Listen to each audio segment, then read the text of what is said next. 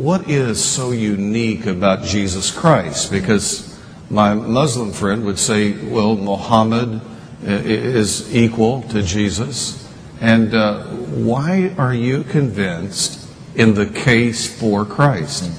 I'm convinced, first of all, because Jesus made a startling claim. He claimed that he's the Son of God. That's clear from history. He made that assertion. Now, anybody can claim that. And when I was a reporter, we did a lot of investigative stories about mental hospitals. And I want to tell you, there's no shortage of people who will tell you they're God. And they're clearly not. But why is it that people around the planet have believed Jesus? The question is, do you have any evidence to back up your claim? And what we have is the evidence for the resurrection of Jesus Christ. He didn't just say I'm the Son of God, but we have convincing evidence. We have evidence, I taught the 5 E's real quick to summarize the evidence of the resurrection. The execution of Jesus. He was clearly dead when he was taken off the cross. I mean, even the Journal of the American Medical Association did an article analyzing the historical medical data. It said clearly he was dead even before the spear was thrust into his side. Secondly, we have the empty tomb. Everybody in the ancient world agreed the tomb of Jesus was empty on that first Easter morning. The question was, how did it get empty? And of course, the religious authorities made up the story that the disciples had somehow stolen the body. Well, they didn't have the means or the motive or the opportunity. So that clearly isn't the answer. But the tomb was clearly empty. Third, we have eyewitnesses. Over 515 eyewitnesses, including skeptics, whose lives were transformed because they encountered the resurrected Jesus. In a lot of different circumstances. They touched him, they ate with him, they communicated with him. This is not a legend, not a hallucination, not wishful thinking. This was reality. And then we have early records. And this is so important, I think, when we look at the difference between Islam and Christianity. And I have a dear Muslim friend who comes over to my house and we grill steaks and we talk about this. And, the point I tried to make to him is I said, this is not, Jesus claimed to be the Son of God. We have all these things so far, the execution, the empty tomb, and the eyewitnesses so far. But we also have early records of all of this. And why that's important is, I used to think this idea that Jesus is the Son of God who rose from the dead was a legend that grew up in the many centuries later. But what we have preserved for us is a creed of the early church that summarizes the essence of Christianity. The Apostle Paul reports it in 1 Corinthians 15, verses 3 and following. This creed says Jesus died. Why? For our sins. He was buried.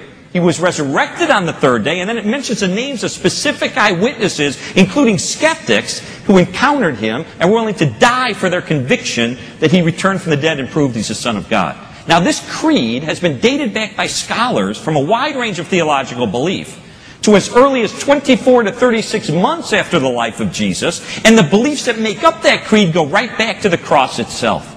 So this is like a newsflash from ancient history. This is reliable historical data. Now, I said to my Muslim friend, I said, I have this data. Not just those E's, I'll give you one more real quick, the emergence of the church. How do you explain the sudden explosion of the Christian church onto the scene in the very same city where Jesus was put to this humiliating, degrading death just a few weeks later? How do you explain that apart from the resurrection? Because we have records of Peter getting up to this group and saying, men of Israel, listen to these words. This Jesus, you remember him, he did miracles in your midst. You know that he did. And then he said, God raised him from the dead, to which we're all witnesses. And what did they say? Did they say, Peter, you're out of your mind. You don't know what you're talking about. No. 3,000 of them said, Peter, we know you're telling the truth. We know these things are true. What do we do? And they found repentance and faith in Jesus Christ. The church was born. 3,000 people that day. How do you explain that if the resurrection isn't true? So I said to my Muslim friend, I said, I've got all this historical data, fresh, right back to the scene. And then I have Muhammad, who over 600 years later says he is told by an angel in a cave that Jesus did not die on the cross. There was no resurrection. Look at, I've read the Quran, Surah 4, verse 157. It says Jesus didn't die on the cross. And also the Quran is very clear. It says God did not have a son. So I say, okay, just from an historical analysis perspective, if I have this really reliable historical data for the resurrection, and then I've got someone 600 years later saying it's not true, where does the evidence most logically point in terms of something that I can put my trust in?